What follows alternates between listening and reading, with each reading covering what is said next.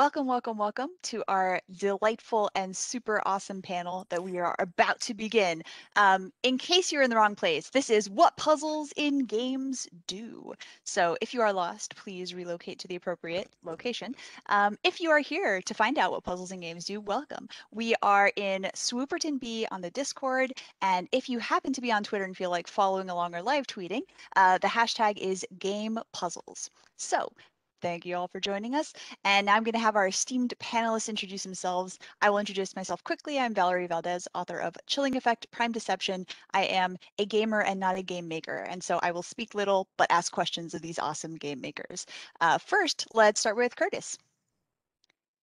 Hi, I'm Curtis C. Chen. I'm a writer and also a puzzle and game maker. I'm one of the co-founders of Puzzled Pint, which is a monthly event that's been happening since 2010. Now happens now it's online, but pre-pandemic, we were in about 80 cities around the world and generating original content every month. So I can talk about what it's like to make a puzzle-centric event, and then I've run other events that are more like games with puzzles in them, and of course also a gamer.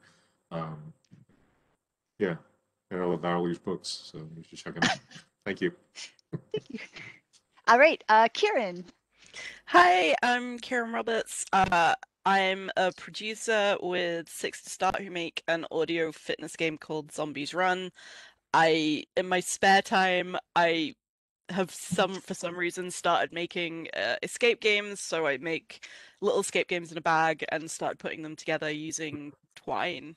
And I also play a lot of video games. Awesome, awesome, awesome. Andrew, last but very much not least. Thank you. I am Andrew Plotkin. I come out of the text adventure game world where I've been writing games for a long time, like Spider and Web, Shade, Hadean Lands. I also have a really early classic Mac game called Systems Twilight. And I am the person who once at a mystery hunt set a puzzle on fire because I thought there might be secret writing on it. That's awesome and epic, and also probably not what they would wanted you to do. All right. Okay. So this is an awesome group, and this is going to be super fun. So the first question, to just repeat the panel title: what do puzzles in games do? What are some of the different purposes puzzles can serve depending on the type of game? And we are going to go reverse order, and I'm going to ask Andrew to start, if that's all right. Sure. Well, I mean, if you take the broadest possible view, which is not necessarily what you want to do, then puzzles are pacing in a game. Puzzles are what keeps the whole game from happening all at once.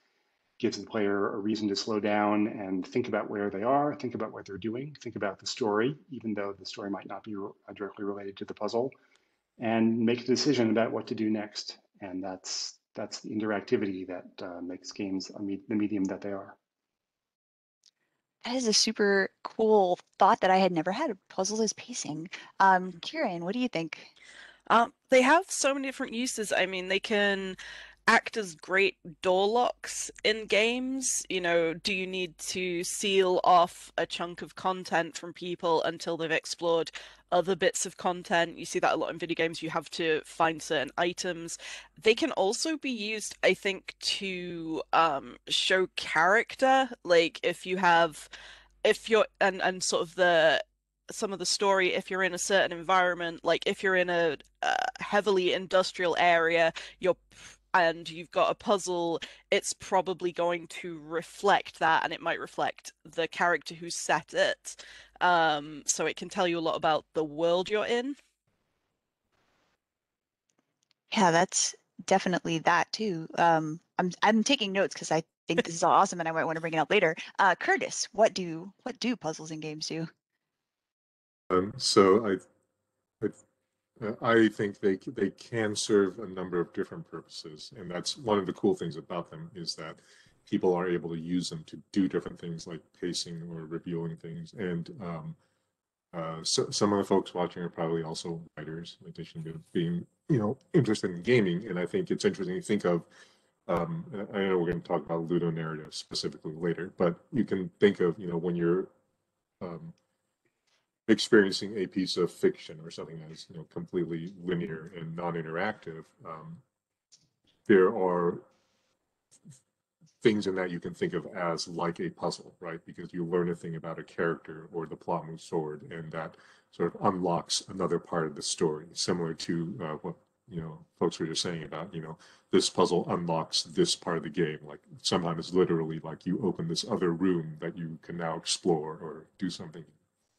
And that and I think in more recent years it's become more common for some games to be like more explicitly puzzle oriented, which is interesting to see because sometimes like there's the one that comes to mind is a thing called Steven's Sausage Roll, which I don't know if people are familiar with. It's like this weird indie game. It's very sort of like logic puzzly, and it's got like these um, low res kind of Minecrafty graphics, and like it's all about puzzles. It's like not really a story. Like there's a character, but you don't care who he is really. You just got to roll the sausages into the right position uh, in the right way, um,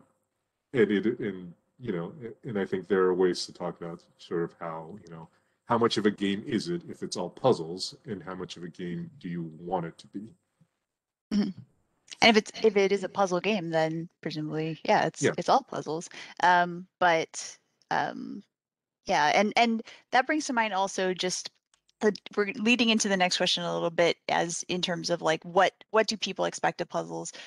So what do people from different backgrounds, familiarity levels, cultures, and so on, what do they bring to puzzles?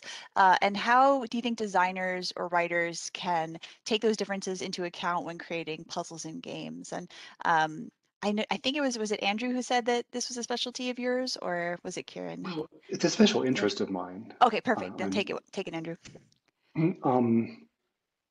One of the things that you see if you hang out on different communities, game designer communities, puzzle developer communities, is that every one of them develops its own language. I don't mean like development language. I mean a way of talking about puzzles, way of interpreting puzzles, way of evaluating puzzles. And I mentioned the mystery hunt. Like the mystery hunt community has a strong sense of what's a good puzzle for this event, and they will go down into great detail about exactly how clues should be presented, what needs to be left uncertain, what needs to be made explicit.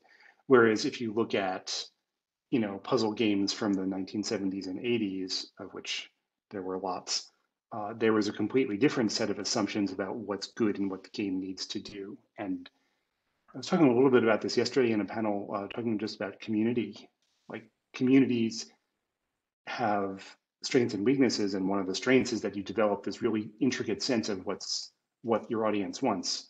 And the downside is when you try to move into a different community or play games from a different field, you might not understand what the author's trying to communicate just because of the depth. Yeah, and I think that you, Kieran, had brought up escape rooms as an example of something like this. Yeah, one of the things I'd kind of discovered and looked into a bit is so one of the games I made, they had to unlock a phone and check in the contacts, and I used an old iPhone for this because it was what I had. Worked fine with my coworkers who are developers. When I tried it with some other friends of mine, they really struggled with it because they did not have the familiarity with what the iPhone looks like. Where do you look for the contacts on it? Which had never occurred to me because I'm also I work with mobile phones as part of my job, and I'm so used to switching back and forth, and it just never occurred to me. So it's one of the things you can never in that kind of game where you're not building for a specific community, you're just making a thing to put out into the world for hopefully lots of people. You can't assume a base level of knowledge because it's going to be different for everyone. And cross cultures, there are going to be you might make assumptions about, this is off the top of my head, like if you assume that everyone thinks that a certain color means a certain thing, you're gonna get tripped up because it almost definitely does not mean that thing in another culture. And someone is going to really struggle. So when looking at escape rooms in this kind of game, it's quite important to test with lots of people if you can, but also if there is certain knowledge that people need, it needs to be there for them. It needs to be present in the game environment for them to discover. You need, with the color example, if you're using a color and it's like, oh, this means a terrible thing, you need to indicate that it means a terrible thing rather than just going, everyone knows this color means a terrible thing. Yeah, don't assume what everyone knows. Again, I'm like furiously taking notes. Curtis, how does that tend to translate? Because you, like you said, have these events that you run kind of all over the place, generally non-pandemic. But so how does that kind of, different backgrounds, different familiarity levels and cultures apply there? Yeah, so I mean, the specific thing that we've had to deal with in Puzzle Pint is, we started in the U.S. On the West Coast and kind of expanded outward from there, and now we have Puzzle Pint, or we had cities running Puzzle Pint, early last year before we all had to shut down, in places where there were not necessarily a lot of native English speakers, right? In places like Poland and the Czech Republic and in Taiwan and in India. And so India was kind of like the weird exception where you could expect a lot of people knew English, but even there, they wouldn't be familiar with a lot of, like current American pop culture or specific references or like really, really intricate wordplay of the kind you might see at, an MIT Mystery Hunt or like a cryptic crossword level stuff that you get in the UK where like there are like 5 levels of puns that you and the jargon of the particular cryptic that you need to understand because it means an anagram, but you take out the first half and then you do this and so it's been challenging because and the other thing with Puzzle Pint is we've always still want it to be beginner friendly so that even if you come into this, you haven't done any sort of these kinds of puzzles before, where it's always kind of a hidden message thing where you get something that may look like a crossword and okay, you fill in like a crossword, but then after that you do like another step that gets you a word or a code phrase or a name out of it, and that's the answer that you then want at the end of the night. So yeah, we've definitely had, playtesting really helps us because now that we have people in all these places, we can ask them like, people in the UK or outside the US, like, hey, can you just sort of check us on this? Like, is this reference what we think it is everywhere? Like, or should we not use this word? Like, are there spelling differences? Like, sometimes that matters. Like, if there's an extra U in the word after the O, it's like, well, like people in the US are going to do this, but in Canada they're going to do this, and if we can make that irrelevant to the actual solving of the puzzle, that's ideal. But Yeah. I do want to say that I really like it when if you're doing it, especially when you're doing an in-person event, when you're able to engage things that are a little unexpected, like senses other than just like sight, right? Not just reading stuff, but like if you have to listen for something or you have to feel something, or smell is very tricky. We learned that from trying to do smell puzzles. And obviously that does present accessibility issues for certain people. So it's important to sort of, I think as a creator, you want to keep in mind like, okay, what do I want people to get out of this experience, and how can I make it the best experience for everyone, even if they have some kind of issue. And I will say for smells specifically, we have found after doing this multiple times, like people who identify as male aren't good at smelling things and telling you what they smell like. Like that's, and maybe this is purely a Western thing in the U.S. Like men are not socialized to like understand fragrances. Like that's interesting. How do we exploit that? And how do you play test for that? Which I mean, I guess you sort of now know. Andrew, was there something that you wanted to add? I was just thinking of an example puzzle where there was a taste like a tasting puzzle, and there was a big allergy warning on it. Like, if you have any allergy issues, do not taste the random powders. And everyone's like, well, I guess they had to say that. Yes. Okay, yeah, because it's like you could have lots of like I'm allergic to avocados. I don't not peanuts. Like, but I'm actually going to go back to something that you mentioned previously, Curtis, which is about how you wanted Puzzle Pint to be beginner friendly. So one of the challenges in games is scaling difficulty. How do you handle crafting puzzles that are difficult enough to make the player feel clever? Because that's part of the joy of puzzles, right? Is that you solve it and you feel smart and you feel cool that you did it. So difficult enough to make the player feel clever, but not so difficult that they rage quit. And I'm gonna ask Kieran to kick us off on this one. I'm very familiar with the rage quit prop thing in I have played video games, and it's going to be different for everyone. Everyone has their own point where the puzzle will become unsustainable. I think in a lot of games, I'm thinking especially video games, you have to consider, is the puzzle worth the reward? Are they going, if it's a puzzle that's really tough, is it are they getting a comparatively good thing at the end? Are they getting some really important new information that will help them on every future puzzle or further in the game?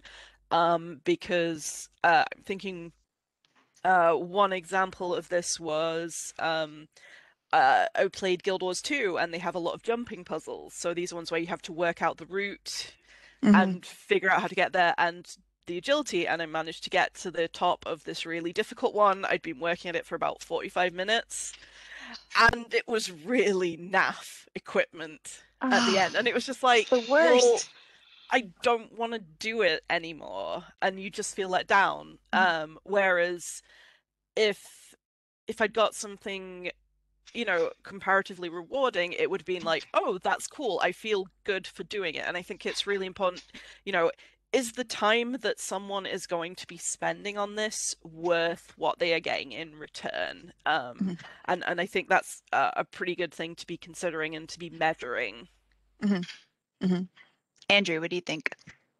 Well, I mean, in the Guild Wars example, it's also true that if you had been much better, like a much more skilled jumper, and just gotten to the top in a few minutes, you wouldn't have minded it at all. So it's really based on what the player knows. I think of a really, not necessarily a difficult puzzle, but a really interesting puzzle is one where it relies on everything you know and also one more twist that you didn't think of. But that means that without the orientation of what you know already, there's no way to say how difficult the puzzle is. That's where you're dealing with the audience, dealing with like the set of things that they already understand, and having that known audience makes much more sensible to talk about what the difficulty rating of a puzzle is. Yeah. And like, again, your audiences can vary widely if you have something that is like a very specific group of people, kind of like Hirsch was describing, the MIT folks. It's like, yeah, they've got all their in-jokes, their knowledge, they know what's going on. But if you have a broader group, it's harder to identify that scale. Curtis, what is, again, like you said, you want to keep stuff beginner friendly. So how do you scale this stuff?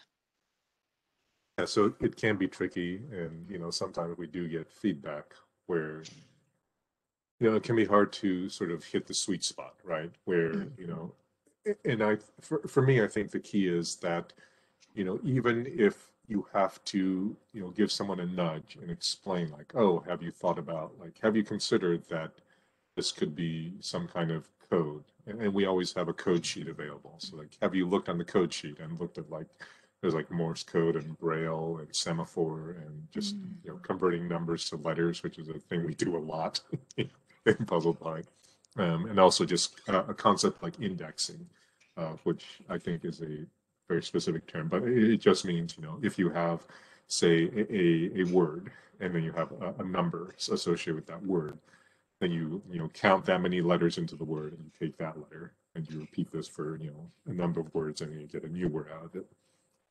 That's sort of a very basic thing that, you know, if you're a beginner, you've never done this before, you might not think to try, but it is something that you could explain to someone and you can like give them that hint and they're like, oh yeah, I can do that. And it's not some big complicated thing that they have to go off and learn and then come back and do the puzzle. It's like you can, you know, just show them and they get it right away. So that's kind of, for me, I think that is the sweet spot where like, you know, the mechanism depends on something that is, you know, pretty straightforward like that, but then the way that it's used in the puzzle, there may be like another layer on top of that that is a little more interesting and maybe more challenging to see. But once you have done that first step, you can then, you know, do the next thing. And that's kind of, as a creator, that can be difficult to sort of, you know, because you're giving the puzzle, like in Puzzle Pint, we, you know, give out like the puzzles have to be a paper, right? Because we were doing this at bar, so it's like you have to be able to print a black and white piece of paper for your puzzle. And now it's all online, so you just download the PDF. But it's like you have to be able to like give it to them, and then they go off and do it on their own, and because everything is already there, sort of, you know, it's harder to control like which thing they see first, right? Like if it were a video game or something interactive, you could say, oh, you don't see this part until you unlock this thing. But on paper, it's like, well, it can be a trickier design thing. But the other really cool thing that we see, sort of going back to the, you know, the cultural knowledge thing, is that, you know, we encourage people to solve in teams at Puzzle Pint because again, when you're going to a bar, hopefully you're going to the bar with your friends and you're just going to hang out and you might happen to do some puzzles. Either way, it's going to be fun for you. And it's really gratifying. Like we'll see a lot of teams of like, you know, 4 people. So it's like 2 couples that show up and usually you'll get like 4 puzzles for the night. And each person will like grab a puzzle. It's like, oh, this looks interesting. I'll try this for a while. And then they get stumped and then people like trade puzzles and someone else like, oh yeah, you know, I see this other thing that you didn't notice. And so that's really cool to see people working together and like educating each other on their little gaps in knowledge. Yeah, it's like in-person Reddit? What? No, sorry. Yeah, it's like getting on the old message board back when Myst was out and you're like, I don't understand any of this. Please help. So now, and speaking of video games, we're going to go into our next question, but I just want to note we're about the halfway point, and so if anyone in the audience has questions, please feel free. We are in Swooperton B in the Discord. If you wouldn't mind putting question in all caps in front of it, just to catch my attention, and then we'll answer it. We have 2 more questions, and then we'll get to the audience questions. So the next question is not necessarily totally video game, but we're going to get jargony. The term ludonarrative, for those who haven't heard it, refers to the intersection in a video game of the gameplay elements and the narrative elements. So what are some approaches to integrating puzzles into games, not necessarily just video games, that you think have worked particularly well when considered as part of the narrative whole? And I'm going to have Andrew start us on this one. Sure. Well, you mentioned Myst. What that game did really well was have puzzles that made sense as part of the world you were exploring. Like you're not just translating symbols; you're translating symbols that are the language of the island that you're exploring. You're not just flipping switches; you're turning on and off pipes that control machinery, like that fill up a pool. You can see the pool fill up. You can see the door open. There's an interconnection. There's a logic. Like someone built this machine to do something. And by solving the puzzle, you're understanding how the world works. Now, there's always a little bit of artifice. There's always, you know, the machine is broken in just such a way that it's really tricky to figure out how to solve it. And the player understands that this is a puzzle, but the game is trying to help them suspend their disbelief and feel like they're actually engaged in something. And that's something like the very earliest puzzle adventure games were just like random mishmashes of, you know, machines and caves and ladders and buildings and so forth. But as the field developed, you had more and more story and more naturalism in trying to make this everything work together as a whole. Yeah, I like that word, naturalism. Curtis, give us your thoughts. Yeah, I think I've seen a lot of really interesting ways in which story is revealed through the actions that you take in the game world to solve puzzles. So a couple of examples I can think of. I just started playing this game last night because of another panel at Flex, a Foundry, that I saw where they're talking about games. It's a mobile game called Hollow Vista. That people have seen, and it's presented in the form of like you're basically like interacting with the phone as if you're on social media. So you're like taking pictures and you're like reading chats, but it's all sort of in the game world. So when you look through the phone, you're seeing like another space, and the tasks are sort of, you have to take a picture of this thing and then like post it on your feed, and it fills in the text for you that goes with the picture, which is like, find the picture that matches this text. But then what the text is saying is telling you, more and more about the world, and it's sort of, in some sense, proceeding in real time because you're like actually doing this on your phone. It's like, I do this all the time. It's great. And the other thing I was thinking of is a virtual reality game called, I think it's called Fisherman's Tale, which I played on the Oculus Quest. I don't know if it's available on other platforms, but that was sort of a really interesting thing where, as you go through, like, it's kind of mysterious at first, like what is actually happening, and it's a little bit surreal. But you have this narrator telling you, "Oh, like do this thing now," and then you go do the thing, and then it kind of unlocks another area of the game, and it reveals more about what is going on in the world. And yeah, and I think those kinds of things can work really well when you're able to have that kind of immersive experience. In VR, it's like you're, really in the world, and in the phone, it's like, you understand that interface, and it feels more real to you in that way. Yeah. Assuming again, like unlike with Kieran's example, it's like assuming you know how to use the phone, in which case if you don't. Yeah. So Kieran.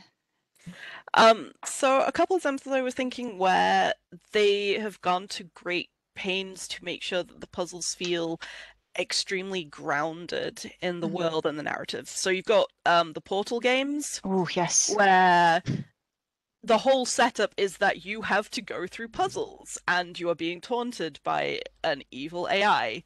And especially in the Portal 2 main plot line, the way you go through is each puzzle you have teaches you something that fits in the world. You see the research, you see, so you know why these objects are there, and that there was a reason for these puzzles to exist, and you also learn things that help you at the end of the game. So it's not just, here are some random puzzles and eventually they will stop. It's, here are some random puzzles and you are learning skills that will eventually you will eventually be able to finish the game. Nothing is wasted in that. And another example that I think has the same grounding in the world is actually Untitled Goose Game, which is it's not a goose doing a heist. It's not it's set in this kind of bucolic English village, and it's, the goose is doing goose things. All of it is things that a real goose could potentially do. And none of the people have these like keypad locks on their gates. There aren't robots, there's nothing to fight. It's all things like, you can nick things and move it around. And sometimes there's a hole in the hedge. And it means you really have to think about, you have very limited actions, and puzzle tasks to complete, and it all feels completely integrated. There's nothing where you go, well, a goose couldn't do that. Or, I don't understand why this pub has a laser grid that I have to get through. So they're just games that are very solidly grounded in, we have a reason for the puzzles, and the environment fits these puzzles, and the actions that you can take are the actions that will get you through these puzzles without being feeling unnecessary. You know, it's in Portal, it's like you have the portal gun, you don't suddenly come across a bazooka. Mm-hmm. Yeah, absolutely. Oh, Portal. When the ceiling opens, you're just like, oh no. Um, this sort of leads into actually the next question, since you just talked about a game I enjoy. What are some of your favorite puzzle games, or what are some favorite puzzles in non-puzzle games or in physical experiences, or like other like escape rooms and stuff like that? Let's start with Curtis on this one. Yeah, so agree. I love the Portal games, and especially Portal 2 when you do the multiplayer with another person. Like that is fantastic because not only does it force you to figure out the puzzles, like you also have to work with this other human. Like, I mean, you're both robots in the game, but like you're talking to this other person. It's like, okay, no, you have to do the, no, you have to do, no, wait for me. No, Gotta time It's it. just- Gotta. yeah, and it is a really great. It's a yeah, and it's a lot of fun because as a person, I feel like it made me made me a better person because my wife and I played it together, and we had to like figure out communication, which is also a good thing in a relationship generally. And it was like, but it was like this very structured way to like figure out how to talk to each other. And now we're playing the Overcooked games, which are like even more complicated, like in some ways than Portal, because and another great game, and you can play with like a ton of people at the same time, and you're these little cartoon chefs, and you have to run around and cook things, um, and it is interesting because they present you with a problem, and you have to figure out how to solve it. Like okay, you have to get this thing over here as quickly as possible, but the precise way you do it is kind of up to you and may depend on how many people you're playing with. Like, is it 2 people? Is it 3? Is it 4? How do you divide up the task, and what is the best way for you specifically to work with each other? So I really like games where that is possible, like where you're kind of given an open-ended question. It's like, okay, solve this task, and you have lots of options to do it. So I like in a lot of video games there will be these sort of lock puzzles. Or like, oh, you have to solve this Sudoku to unlock the spaceship. But if you had 50 credits, you could pay for a hack to unlock it right away. It's like, yeah, let's just spend the money. I don't have time for this right now. So I really like, as a minor point, I like it when the designers have taken that into account. It's like, okay, yeah, not everyone likes Sudoku, and there are ways for you to make money in Worlds. So yeah, just do that instead. It's so funny because I remember the Sudoku in Andromeda, Mass Effect Andromeda, and I remember Yeah. the first time I realized, I was like, "Oh, this is okay." So they're not doing Tower of Hanoi now; it's Sudoku. All right.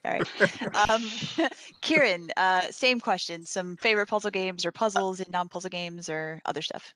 One of the first ones I did, which will always have a place in my heart, is Riven. Oh my gosh.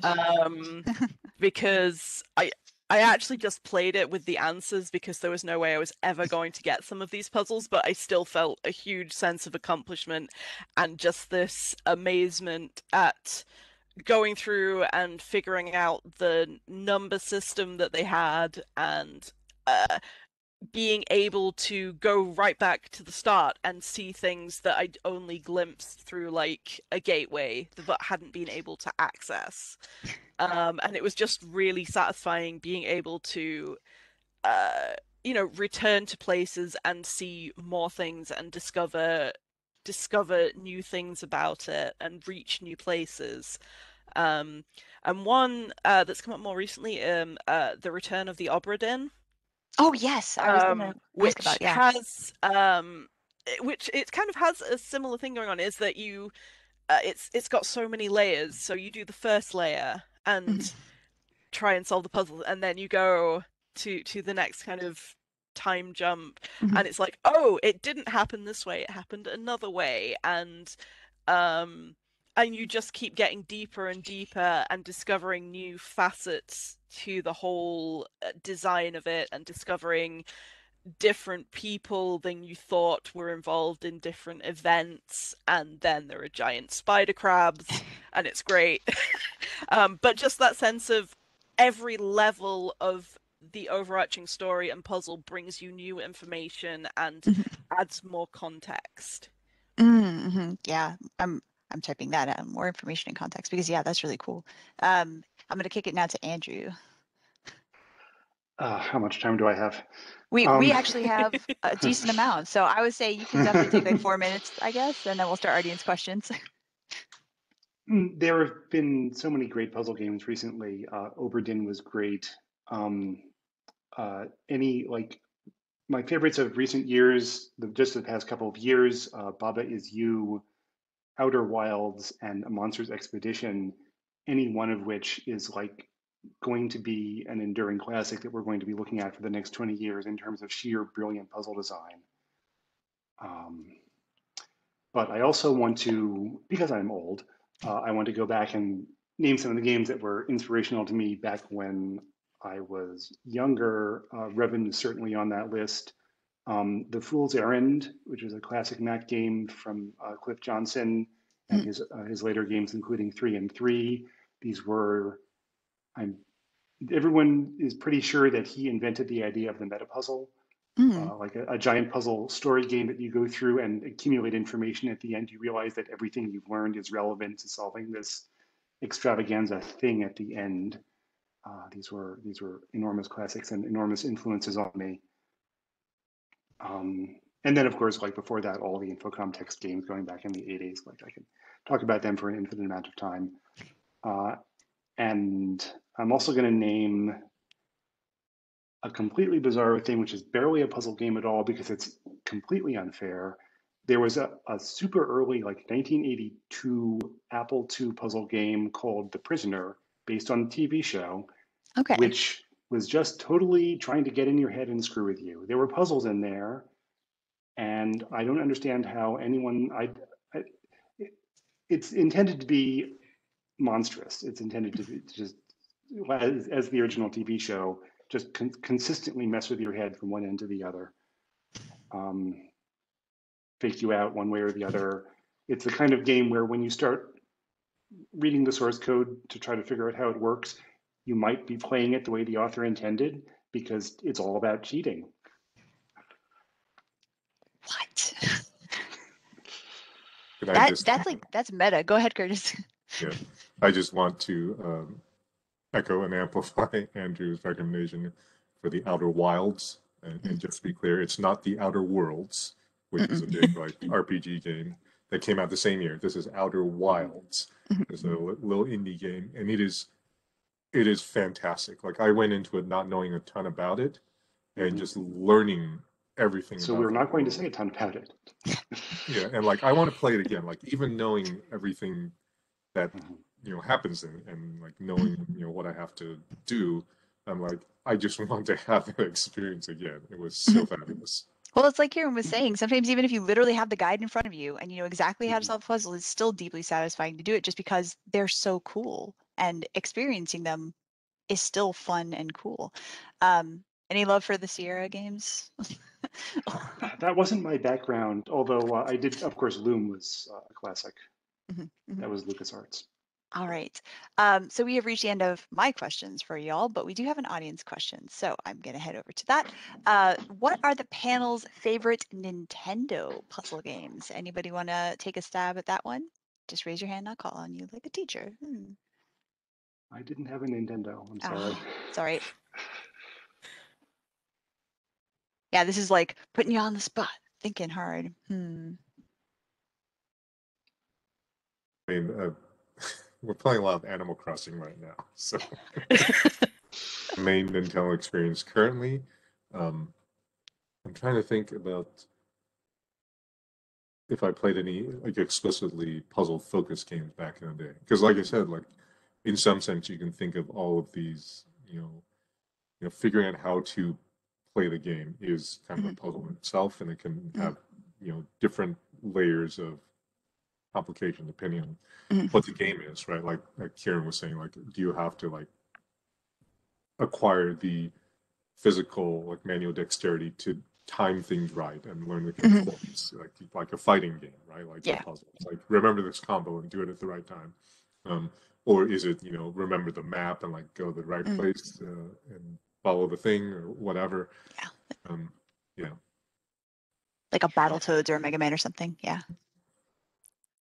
I also did not have a Nintendo until I got the DS years ago. But I mean, recently, really enjoying, like I say, Untitled Goose Game. Just a really fun, satisfying puzzle game. Yeah, I have not played a huge number of Nintendo games. Sorry. Yeah. I will throw out a Switch game that is, I believe, called Unravel 2. Oh, That one's really adorable, and it is a puzzle game. It requires 2 players, I think. You might be able to play with one, but it is definitely much more fun with 2. So Unravel 2, and spelled out the word 2 because it's 2-player. All right, let me see if we had other questions. None yet. And so I will ask a question unless one magically pops up in the next 3 seconds because somebody's typing. And my question is actually about, again, what we were just talking about right now, the notion that you can still have satisfaction from the puzzle even if you already know how it goes. So can you think of any puzzles, puzzle games or puzzles that on replay were just as satisfying, if not more satisfying, because you could kind of see how the pieces fit together the second time around? Well, I do try to replay adventure games that I really liked. And for example, you know, there's a remake of Myst, which is now out on Quest 2, and it's coming out for PC soon. I'm looking forward to replaying that.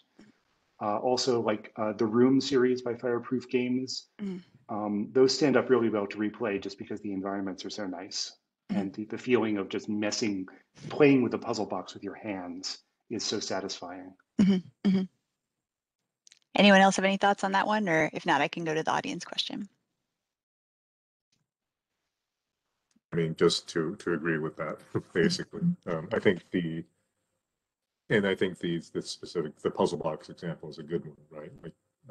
Like we have a couple of these at home, and they're like physical things that, you know, there's like a trick to opening them.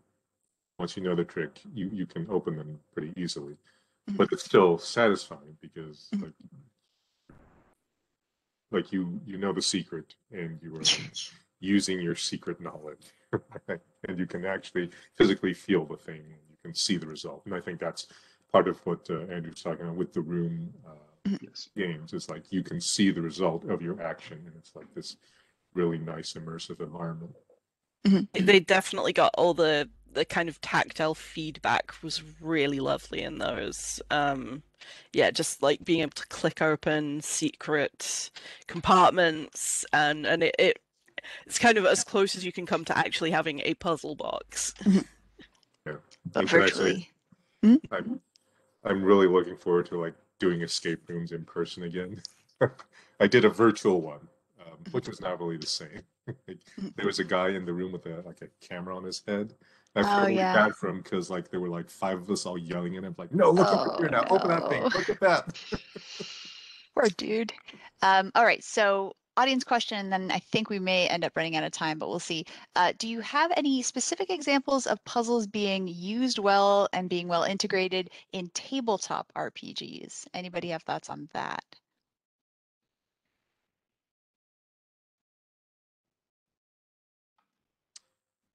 Again, I don't play so many tabletop RPGs.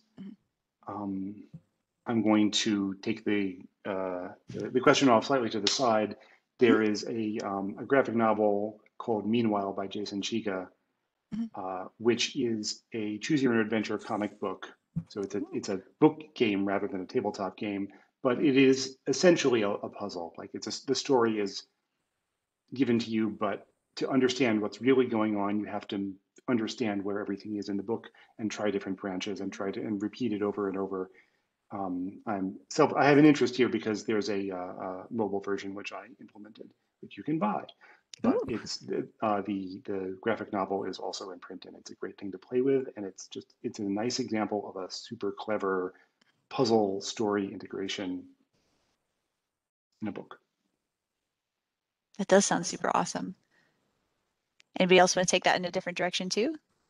Feel free. Have you designed a puzzle for an RPG that you're especially proud of, maybe? Or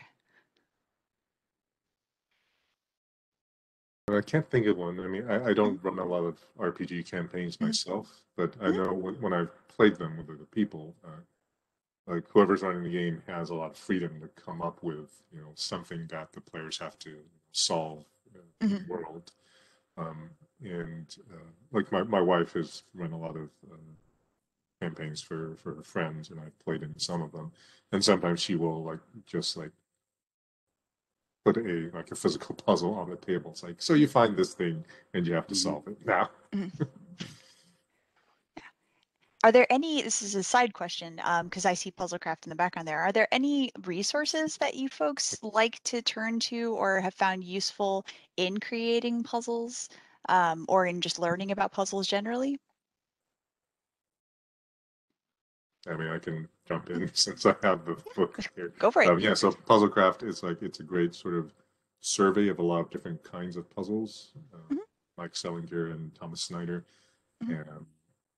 and they also go through this is how you would construct this type of puzzle and where you might use it, as part of some other event or thing that you're designing. The Puzzle Pint archives are free and online for anyone to look at.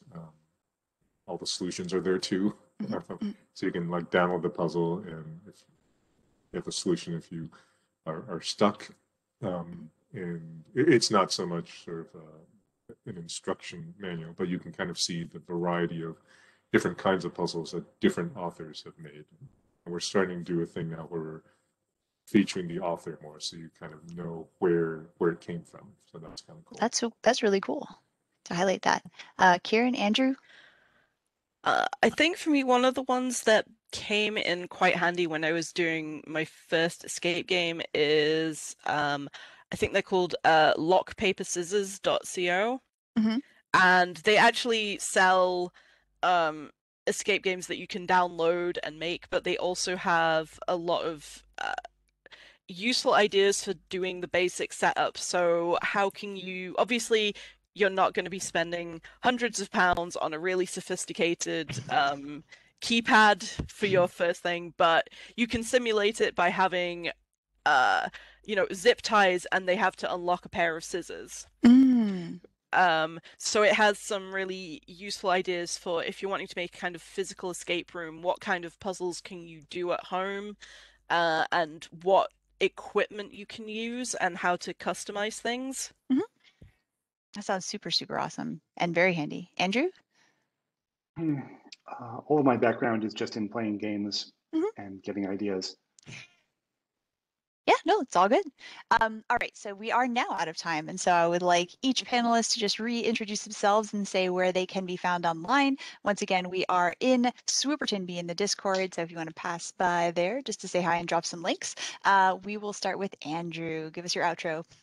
I should say it backwards, shouldn't I? No, I'm Andrew Plotkin. I'm a game designer going way back. I'm on Twitter at ZarfEblong, and my website for buying games and stuff is zarfhome.com. All right, Kieran? I'm Kieran Roberts. You can find me on Twitter at Zalia Chimera. Yay, thank you. And Curtis? I'm Curtis C. Chen. You can find me as that in most places. That's also my website. There are 3 C's, except no substitutes. I am your erstwhile host, Valerie Valdez. This is my cat Wash, who has decided to return to us. You can find me online on Twitter at Valerie Valdez. If you're just listening, that is with an S, not a Z. And you can find me at valerievaldez.com. So thank you so much, everyone, for joining us. And I hope you have a lovely rest of the con. Once again, we're in Swooperton Bee, and hope you all have learned a lot today. I certainly have. Thank you so much, panelists. Bye. Thank you. Thank you.